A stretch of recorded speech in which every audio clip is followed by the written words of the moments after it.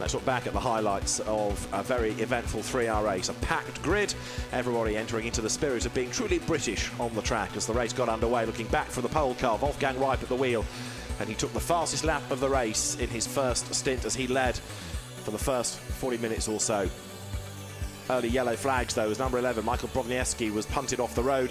A spinning BMW collected by its Brazilian teammate, the sister car. Working his way up the order early on was Nicolas Lapierre in the second of the Von Ryan Racing McLarens. He got himself up past Daniel Lloyd, but a full course yellow early on slowed down the pace and it brought Rob Bell into the pit lane. It was an inspired call because he lost less time under the safety car situation like that. Then drama for Wolfgang Reip, who punted into the back of a Ferrari that closed the door. He was delayed and he lost the lead as swooping round the outside of him was Marco Seifri to take over the race lead.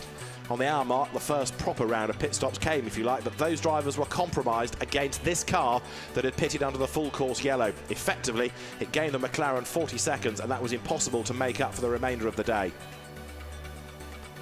The 59 McLaren, Adrian Quaife-Hobbs at the wheel, was working its way into contention as well. As ready for the last hour of the race, Kevin Estre took over. Robin Frins had a problem, slowed, got the car reset, restarted and gave way to Laurens Vanthoor for the last stint as Alvaro Parent was unceremoniously punted out of the race by Andy Soucek. There was debris all over the road as he pitted. Full course yellow once more, and on the restart, Stefan Ortelli worked his way audaciously past Martin Plowman in a really good move. There was another incident involving Andy Soucek, this time with Norbert Siedler, whose car was speared off the road up the escape road, heading for Pro-Am honours. 32 Aston Martin of Wilson, Leonard and Meadows, and Davy Ryan.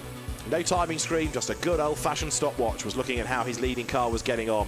Soucek up past Adrian Zaug. A race win for Kevin Estre, Rob Bell and Shane van Gisbergen.